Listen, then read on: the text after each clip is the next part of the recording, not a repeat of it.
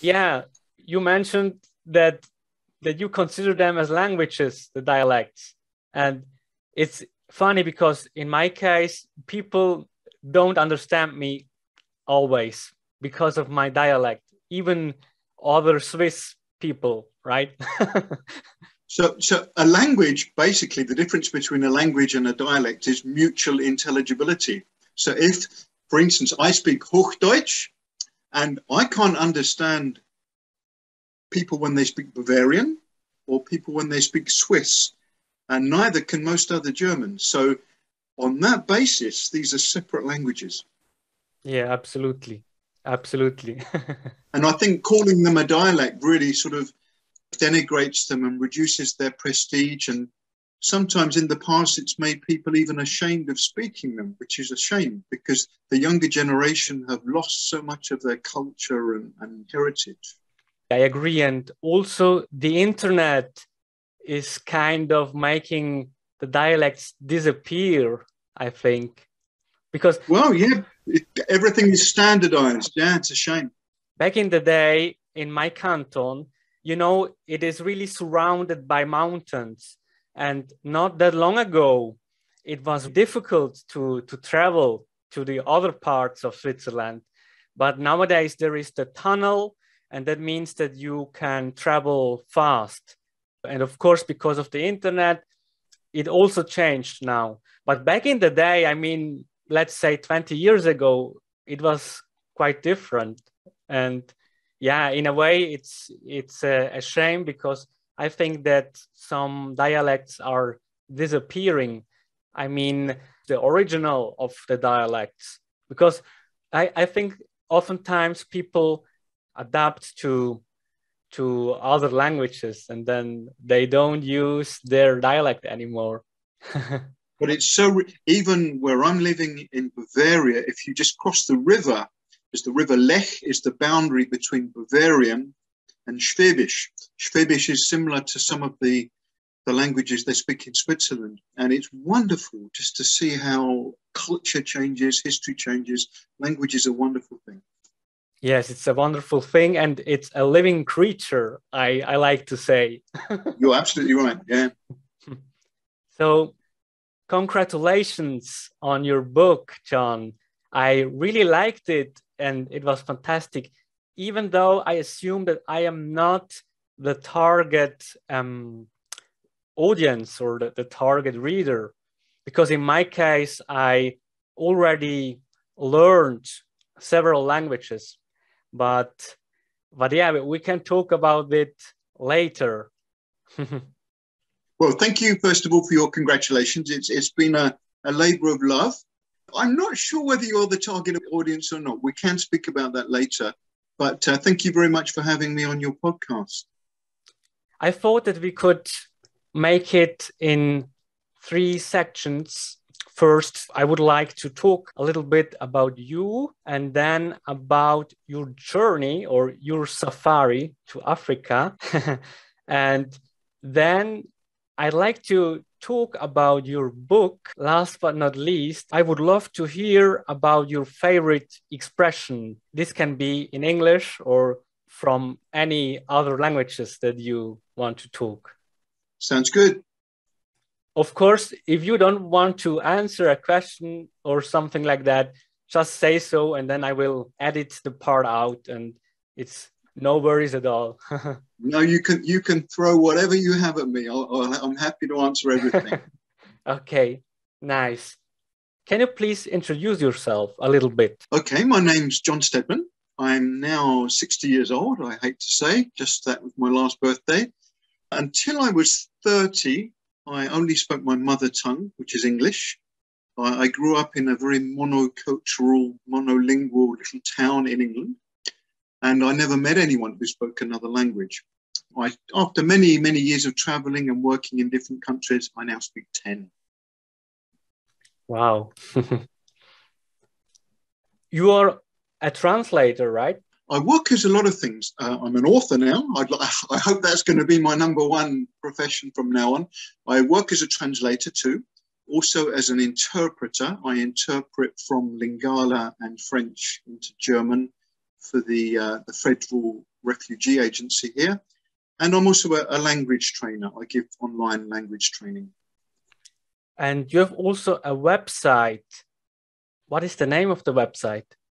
The website is www.thelanguagesecret, that's all one word, thelanguagesecret.com. Okay, and also there are some very useful blog posts because you also write about different language learning techniques and you share this information via your website. Yeah, on the blog page, every week or so, I try to examine an interesting quirk of language, and it links up to many other things. Language, as you know, is such a vast subject. So sometimes I will speak about phonetics, sometimes about grammar, sometimes about a little trick that can help us to learn languages more quickly. And you have been learning languages at school, right? I read in your book, and that fascinated me, that apparently 40 years ago in the UK, it was common to learn 2 languages, and one of them was French, but it didn't turn out to be a very effective way to learn, right? One of my favorite sayings, you mentioned later on, we're going to come to favorite sayings. There is a saying, the past is another country. And it's true. It's like when you go back 40 years, the UK was a different world. One of the things that happened at 11 years old, English school kids were divided into academic and practical. So your life was decided at 11 years old, which seems crazy. Anyhow, I was funneled into the academic stream. And at my school, as you say, it was compulsory to learn 2 languages. So I studied French and German, but I also studied pure mathematics. And when I asked the teacher, what does that mean, pure mathematics? He said, this is mathematics with no practical application in the real world. And it was the same approach with languages. We studied French and German, but without any idea that you speak these languages. As I said, I'd never met anyone who spoke another language. So I spent my entire time at school and never spoke a word of French or German. We just wrote exercises all the time. Yeah, I see. And then many years after that, one situation changed everything because, well, that's what I understood, or maybe you can correct me, but I think the situation that you moved to Africa made it happen finally to learn a language. That was the starting point. So when my wife and I were 30, we moved to the Ivory Coast to do volunteer work, humanitarian educational work. And we arrived there not speaking a word of any language but English. And to our surprise, no one spoke English. That's part of the arrogance of English and Americans. In my book, I tell a little joke, what do you call someone who speaks 3 languages? Trilingual. What do you call someone who speaks 2 languages? Bilingual. What do you call someone who speaks 1 language? English. And unfortunately, that's the case. We arrived there and we had to find a way of learning French. We lived in a home with only French speakers who didn't speak English. So we were forced to pick up French very quickly. So we were very pleased with ourselves. But then we used to go out and speak to normal Ivorians, people from the Ivory Coast, and they used to ask us, well, why don't you learn our language? And it had never occurred to us before that they even had a language. Yeah. We thought, well, French is the official language, surely that's what they speak. But if you walk along the street in any African country, you're not going to hear the colonial language very often. They have their own language, own history, and they should be proud of it. But as maybe we'll come on to, maybe then they've been taught otherwise, which is a shame. Yeah, maybe let's move back to the mission's goal. Was it related to languages? No, not initially. The work was educational and humanitarian, not related to languages. Many years later, there's a big gap between when we were in the Ivory Coast and when we moved to Congo. When we went to Congo, their language became the goal. It was part of our job to develop tools for the local languages. And in the meantime, in London and in Paris, where we lived, we had learned Lingala, and we'd had to learn that ourselves, totally from scratch. There was no support, no dictionaries, nothing. So learning and teaching a language was a very gradual process over that time. Was it difficult to not speaking in English? Because, I mean, your wife was with you all this time, and you had to learn this language. And was there like a temptation to speak in English all the time? Well, of course, I suppose. Well, yeah, obviously together we always spoke in English. We grew up in the same town, small town in England, so that's natural. But as soon as you get outside, any other interaction was in other languages.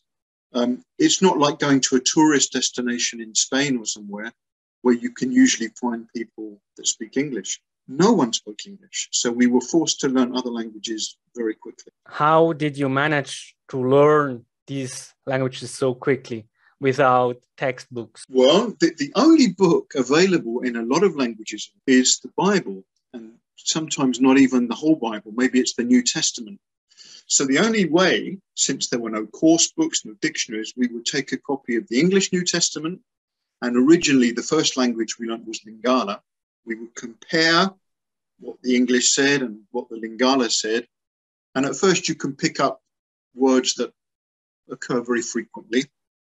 And then you try and figure out, well, why is that word different in this context? And then you'd go out on the street and you'd ask someone, what does this mean? And very often, as you know, people can't explain their own language very well. But gradually, just by trial and error, asking a lot of questions, we compiled a dictionary of Lingala, which was actually published last year. And within the dictionary, it explains the grammar of the language too.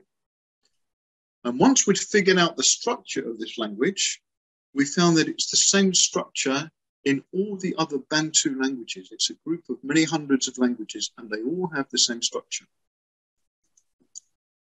I see. So, in a way, the language secret started in Africa because you gathered all the information or your experience and kind of put it in a book, right?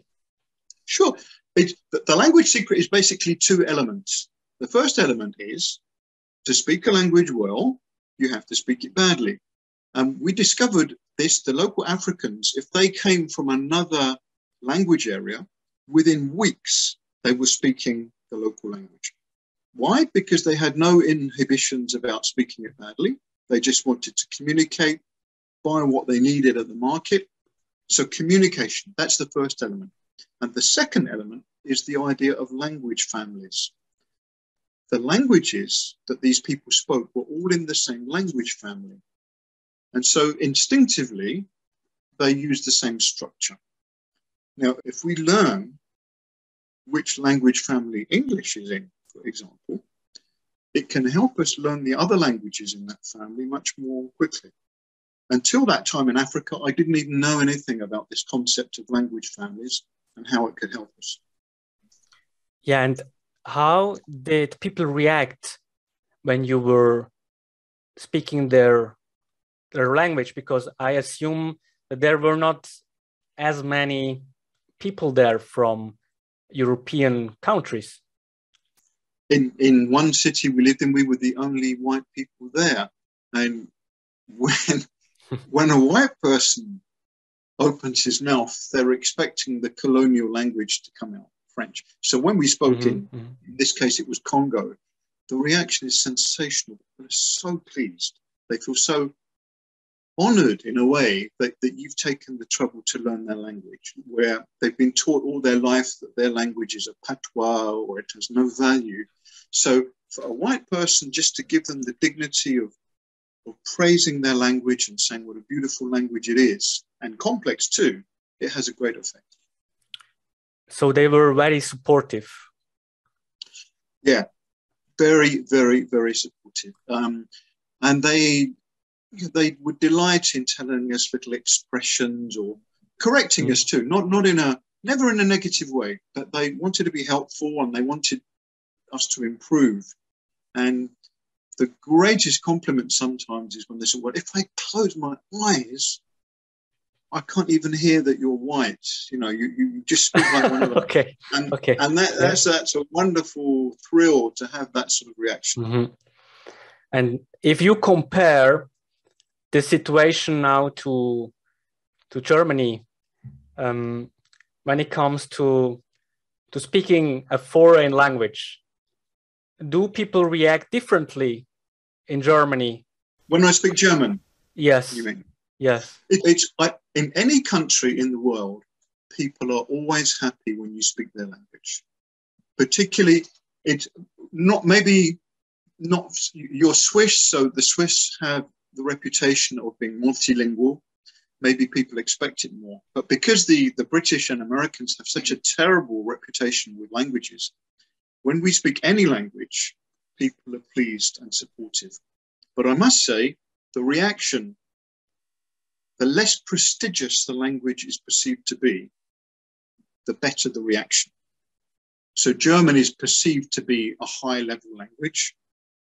But even in all the time we've been here, almost no one has attempted to speak to us in English, which is surprising. In fact, according to a survey, over 60% of German speakers who need English for their job feel uncomfortable or even ashamed speaking English. So there's a big incentive even for a widely spoken language like German. English speakers should learn it. Yeah. And you mentioned something like that some of the people, I don't know, in Cameroon think that their patois is of no value, right? So where does this come that people think that their language is of no value? Or is there someone suppressing them or oppressing them, or was it maybe even forbidden sometimes to speak in certain dialects? This is we were in Congo, but even if we look to France, for example, there are pictures in schools in the south of France. 100 years ago, most people there spoke a language called Occitan. But if you see a picture of the school, there's a big notice. It says, soyez propre, parlez français. Be clean, speak French. So the implication is terrible. French is clean, and your little local language is dirty and inferior.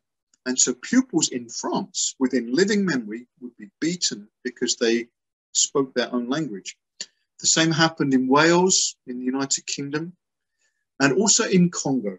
So in Congo, they've been brought up with the idea that their language is a patois. It can't express complex thoughts. French is the superior language. So people really have a complex about their own language and feel ashamed sometimes speaking it, which is terrible. Yes, it is really sad, I think. And it also happened in the UK, you said. And with which language or dialect did it happen? In Wales, even today, about 30% of the population speak Welsh as a first language. But in Welsh schools, again, within living memory, students were punished, sometimes beaten for speaking Welsh. The same happened in Scotland. They have their own language called Gaelic. And in Ireland, they have also their own language, Irish. Irish, Welsh, and Gaelic are all in the same language family.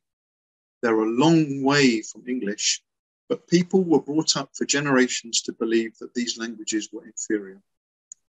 Yeah, and I see in the language learning world out there, people who want to learn English, and oftentimes people want to learn a specific way of English. So most of the time it is British English or it is American English.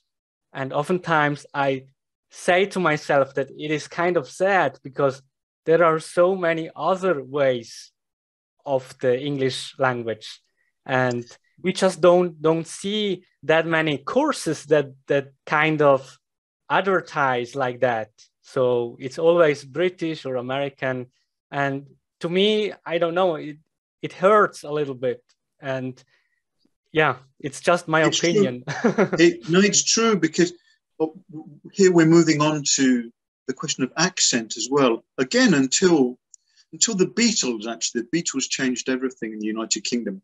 Until that time, everyone on the BBC, the British Broadcasting Corporation, everyone had to speak with a certain classic British accent. And every other accent was looked down upon. But when the Beatles came along speaking with a strong Liverpool accent, that changed things a bit. But even today, there is a strong pressure, let's say, from people from Jamaica.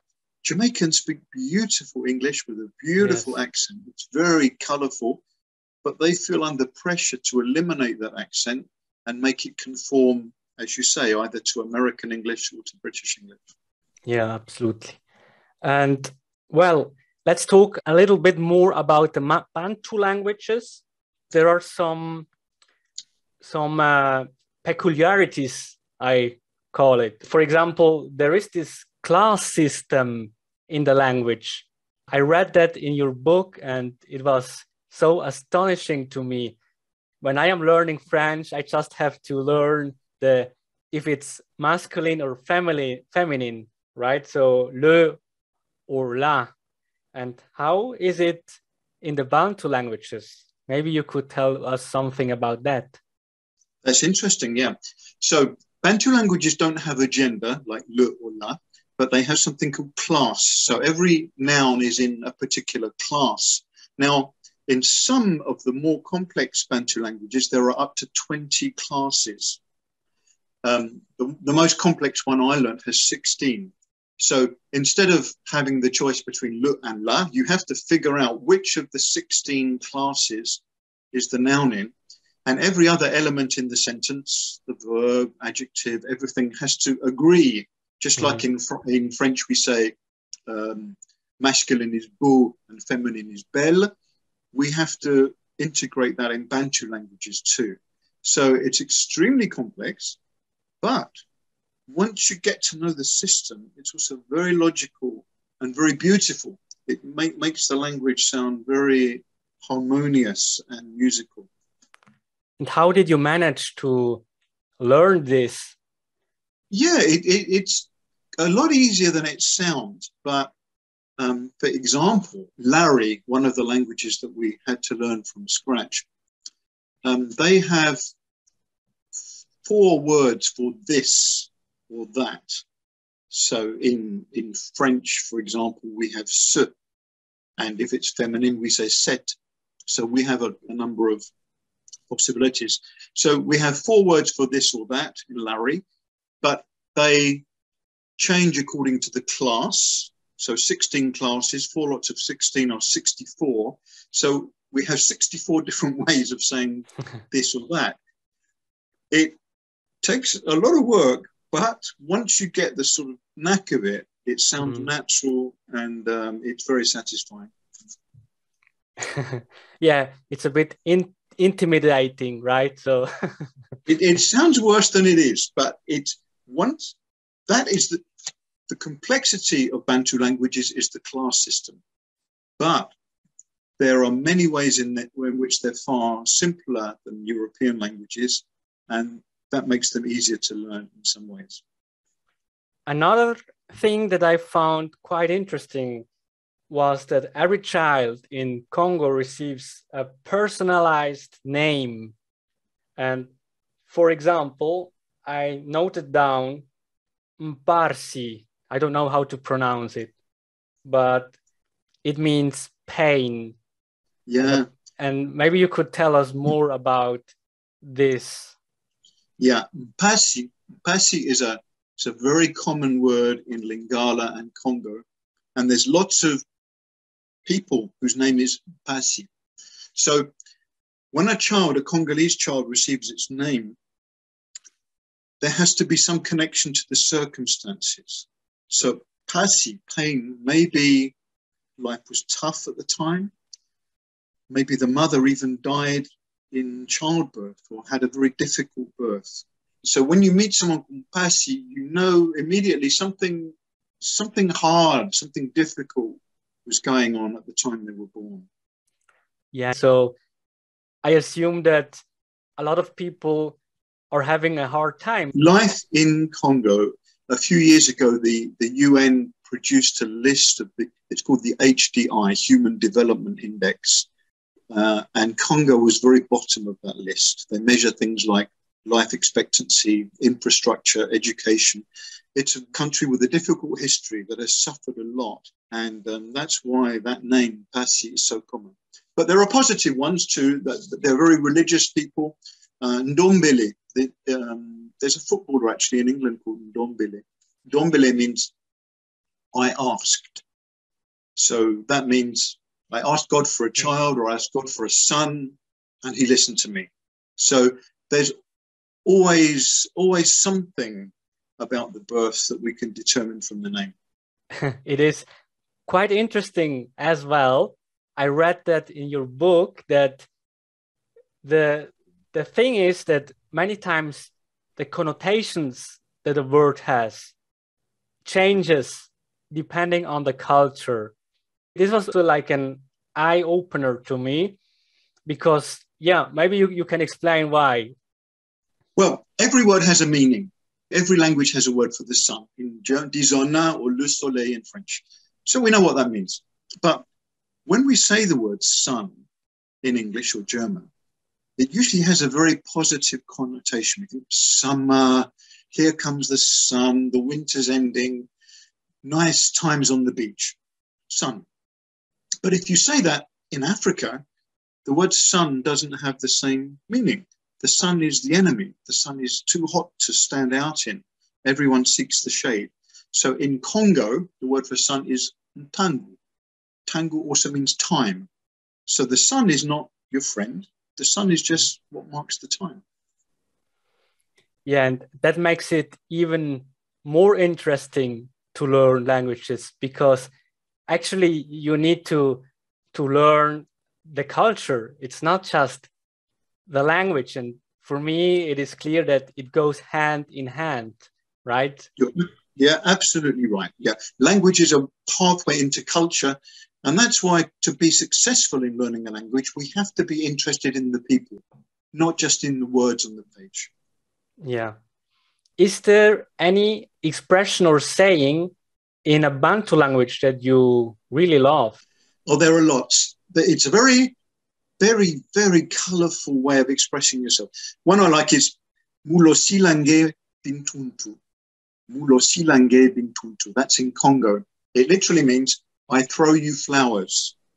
And what that means is, well done, congratulations, you've done a good job. I throw you flowers. There's another one, Molange Mpembe. That's in Lingala. Molange Mpembe. That means a white bottle. And the idea of that is a white or a clear bottle, you can just see through it and you know what's inside. Mm-hmm. So a person who is a clear bottle doesn't hide their emotions. We say in English, they wear their heart on their sleeve. You can see right through them. You can tell what they're thinking. Beautiful. And is there anything that you really miss of Congo or the Ivory Coast? What is it that you miss the most? It's just the people. If you go out on the streets, there's no barrier anywhere. Human interaction is so easy. You can strike up a conversation with anyone on any topic, and within 2 minutes, it's like you've been friends for life. There's no excuse me, would you mind helping me? Yeah. In Europe, we're very constrained. We feel maybe uneasy if a stranger approaches us. What do they want? What do they want from me? But in Africa, the human interaction, the human warmth, that's what I miss, I think. Yes, in Switzerland, it's also a little bit, I want to have my borders or my, I don't know how to... Personal space, yeah. Exactly, yes. And my father comes from Argentina, and I always loved it when I was there on vacation to meet the people because they were so open-hearted, right? So they were just different than Swiss people. So I kind of like that, the openness, because in my case, I am very shy, I would say. But sometimes when I was in Argentina, I felt like I was less shy because I was like in another culture, and also my personality changed a little bit. I think that's interesting. Scientists say, actually, that when we learn another language, a different part of our brain is used than the part which is used for our mother tongue. So when we learn another language, we literally do become another person. So when you speak Spanish, you are actually a different person. And it's the same with me. If I speak French or Lingala or German, I become a different person. And that's another wonderful aspect of language learning. Yes, absolutely. And how often do you get to speak the Bantu languages these days? Well, we have a lot of friends. We've kept contact with friends in Congo, and we have a lot of friends even here in Germany that come from that background. So regularly, most weeks we get to speak Lingala, and less frequently Congo or Lari, but every week usually we speak Lingala. Let's move to your book, The Language Secret. First off, what inspired you to write the book? Well, after we'd spent this time in Africa, we had just become very used to the idea that everyone spoke many, many languages. It wasn't unusual anymore. Then when we came back to Europe, we found we had to stay here. People were always saying, that's incredible that you can speak so many languages. And we'd forgotten that it was incredible in European terms. So what inspired us was, we want everyone to know that it's not that difficult. Everyone can speak a language, and everyone can speak multiple languages if they want to. Yeah, that is nice. And I'm going to read the title again because it goes further. The Language Secret, and then how to learn a foreign language, and then or how to speak 10 languages badly. So what does it mean exactly? It means don't be a perfectionist. Some people will not utter even a sentence unless they have prepared it in their head and they're satisfied that it's grammatically accurate and it's pronounced perfectly. And so by the time they've gone through that process in their head, the person listening to them has figured out they can't speak the language very well and has replied in English. So you've lost the opportunity to practice your language. So speak a language badly. Get it out. Don't be a perfectionist. The problem with language apps and with language learning in general is usually we cannot move on to the next question before we've got the previous question right. That's a big mistake in my view, because even if we say the sentence wrong, the person will usually understand. And that's the first step. Speak the language badly. In time, you'll speak it well. For example, if you ask a foreigner in the UK, how long have you lived here? He will often reply something like, I am living here since 3 years. Now, if you analyze that sentence, there's 3 grammatical mistakes in there. But who cares? We asked the question and we got the information. That's what counts. So even if we get the sentence grammatically wrong, if we speak badly, it's the first step to speaking well. Yeah, absolutely. And in fact, it took me about 2 years to just start out with my podcast project where I talk in English, because I did not get any practice. I was not able to speak fluently, and that's why I decided to push myself, right, and to just start out and to talk to people. So well, you speak fantastically, and you know what? Even if there are tiny mistakes, who cares? You're a great communicator, and that's the thing we have to learn. Language is about communication. It's not about perfection. Thank you so much, John. And so who is the book for? Because, well, it's obvious, right? But maybe you can give us further explanations. Well, in fact, you said at the very outset of the podcast that maybe you're not the target audience. Well, yes and no. The first is monoglots, English-speaking monoglots, English speakers that have never, ever got over the psychological block of speaking another language. So it examines the process. What does it mean to learn a language? How does it work? So the first audience are English-speaking monoglots. And the second audience are people like you, people that love language, that maybe speak 2 or 3 already, but would like to know more about how language works and would like to accelerate the process. We all have limited time. We can't spend many hours every day pursuing our passion of languages. So the second target audience is people that want to become multilingual without having to spend 24 hours a day doing it. Okay. And what about the last sentence, how to speak 10 languages badly? But it's not for people who basically wants to learn 10 languages. Is this just a reference to you because you learned 10 languages badly? Yeah, basically. But it is showing that, as we said before, there is a concept called language families. So because people in Africa already knew one language in that family, it made it easier to learn the others.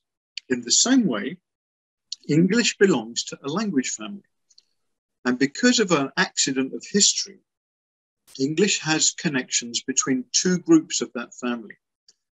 And once we learn that there are things called sound shifts, an English person can learn German and Dutch very quickly. And also, on the other side, Spanish, Italian, French. So it's quite accessible to even an average English man or woman to learn 10 languages badly. Okay, thank you. So we are going to touch on different questions that came up when I read the book. But of course, we don't want to reveal all the tips and tricks because it is... Yes, otherwise no one will buy the book. Your book is packed with tips and tricks and cultural reference. So my first question is, why do we have to be very clear in our mind what our objectives are? Because there is a big difference between speaking a language and being able to read it. As I said before, I spent 5 years at school studying French. I could read approximately what was on the page, but I couldn't speak one single word. So the first chapter is called the Birmingham screwdriver. For those that don't know what that means, a Birmingham screwdriver is a hammer. So just as we can't use a hammer to turn a screw, we can't learn to speak a language by reading it. So if you want to speak the language, I know this sounds obvious, we actually have to speak it. If you're using an app that just enables you to type it in, you are not going to be able to speak the language. So we have to be clear about whether we want to speak or read. Thank you, John. And you mentioned a book by Dr. Seuss, and it's called The Cat in the Hat as a Child, and it contains only 225 words. What is that all about, and why did you mention it? Well, it's a very funny book. Most children of my generation grew up with that book. Actually, later, Dr. Seuss, he wrote a book with only 50 words called Green Eggs and Ham. 50. So if you can write a book with just 50 words, we don't need a lot of words to speak another language. In fact, it's been estimated that if we know 1,000 words, we can say anything at all in our target language.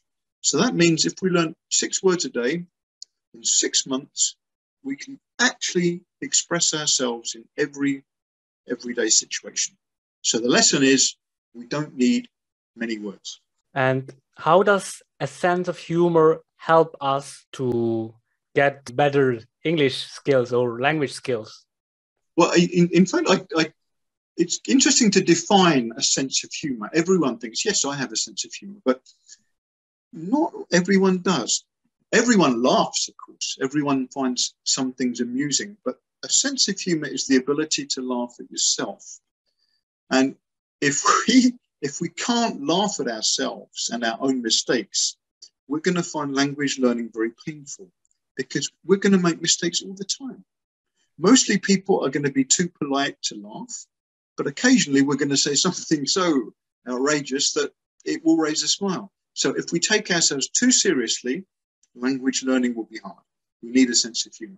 Yeah, and it's no good to beat ourselves up, right? So this will have a negative impact on us. So we should be positive, yeah, and have a sense of humor. One of my favorite sayings is, there is no such thing as a happy perfectionist.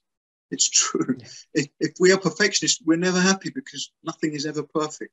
And that's in language learning, perfectionism is the #1 enemy. Absolutely. And something I liked quite a lot is the different characters that appear in your book. So, for example, we have Jürgen Klopp, we have Inspector Clouseau, we have the special one, we have Van Dyke, and there are many, many others. So what role do they have in your book?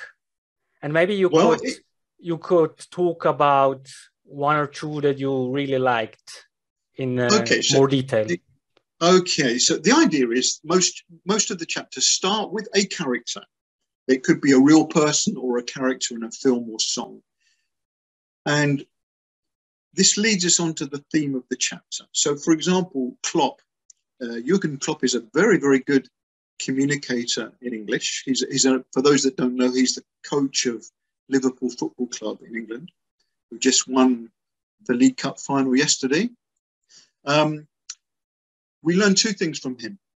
Number 1, he's not a perfectionist. He makes loads of mistakes in English, but he's a fantastic communicator.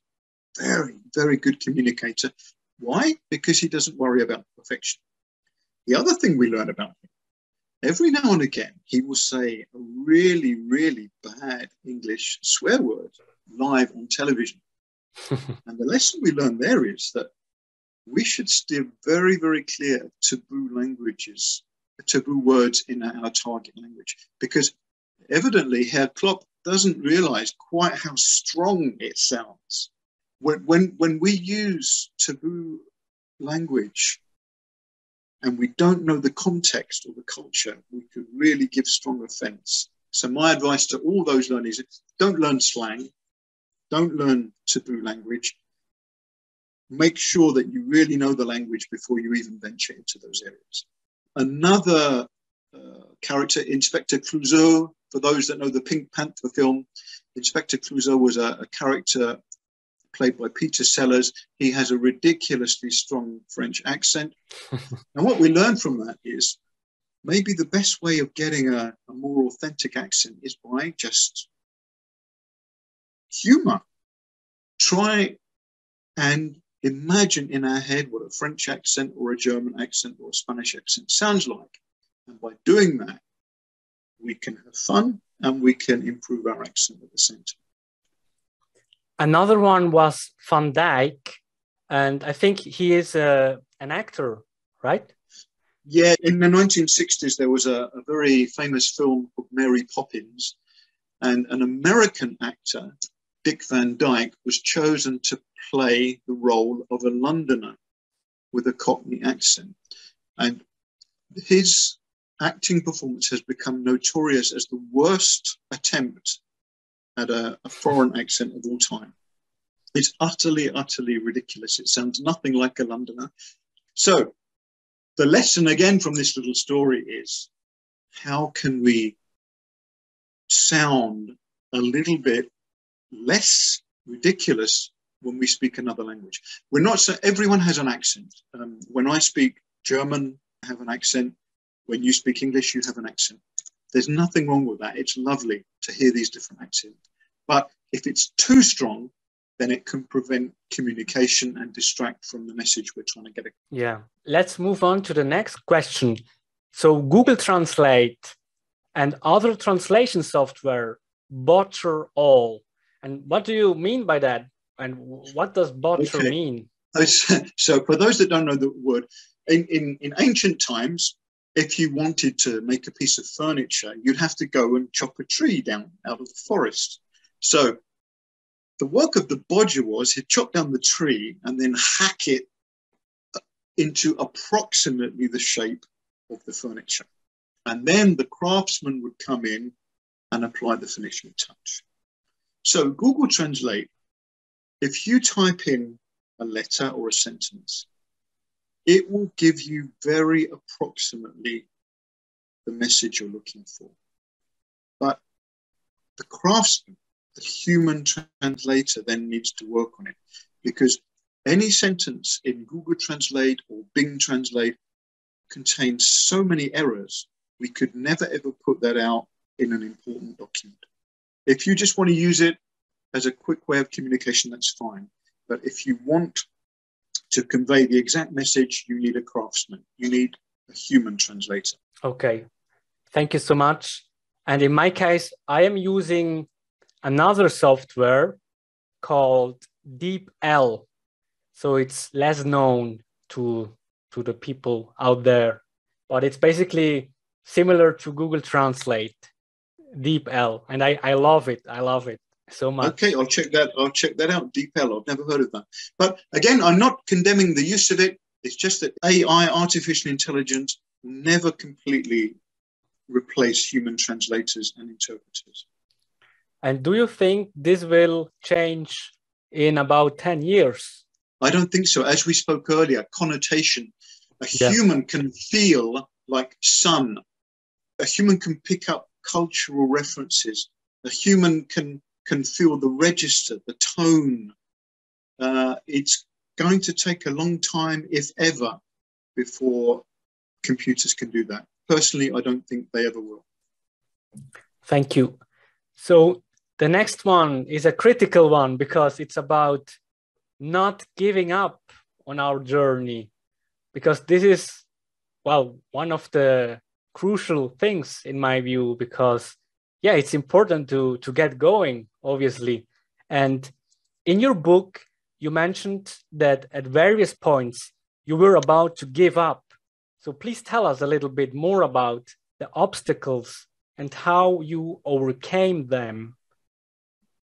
That's a very good question, Daniel. I think most people, when they start on the journey, they think that it's going to be a little bit like a hillside. You're just going to walk up and make progress, and it's like a straight line. But in reality, anyone who's learned a language will tell you it's more like a set of steps. So you make progress, and then for a long time, it seems that you're staying on the same level. And then you'll go up another little bit, and then you'll stay on another plateau, another level. And it's when you're on these plateaus, when you don't seem to be making any progress, that's when you feel like giving up. So before we even embark on the journey, we have to visualize it as more of a series of steps than a straight line. We have to prepare ourselves mentally for the fact that there are going to be days, sometimes weeks, where we don't appear to be getting anywhere at all. And what was an example of yours in the process of writing your book? What was one of these obstacles? One of the things, just in Lingala, there's the word for we is biso, and the word for you, binu, biso binu. And for literally 6 months, I couldn't get those words in my head. They are among the most common words in the language, and I felt utterly useless that I couldn't, in a simple conversation, distinguish between we and you. And I got very discouraged. I'm never, ever going to crack this language. And then one day it clicked and I went on. And what about you as an author? I mean, there must have been a time in which you came across some obstacles. The obstacles are, there are, in the publishing industry, there are literally thousands of books coming out every week, and a book can easily disappear. So there were days when I thought, no one is ever going to get to read this book. I've put years of my life into researching this. No one is going to ever know that it's there. But with support, like for instance, this is a great support. You and your listeners are now aware. You've obviously read the book very carefully. You've done your research. That's so heartwarming. Just when a person does that, you think, yeah, all the effort is worthwhile. But there were days when I thought no one is ever going to read it at all. Okay, so we are very lucky that you did it anyway. And what is your next book all about? Well, I have two in the pipeline, actually. As you said, the subtitle of this first book is How to Speak 10 Languages Badly. So the next book is, we're going to take it a step further, How to Speak a Language Well. Because, great, now we can communicate, we speak, but we speak with a lot of mistakes. Maybe our goal is to go to the next level. So that's one of the books that I'm working on. The other book is called A Story of Congo in 26 Words. So it's going to take one word, starting with each letter of the alphabet, and each word will tell a story about the culture and history and life of people in Congo. So I have those two on the go. That sounds very promising and interesting. And how long do we have to wait until it's coming out? I don't know. It depends how many people buy this one. So if everyone could buy a copy, then it might help me to bring the other ones out quicker. Okay.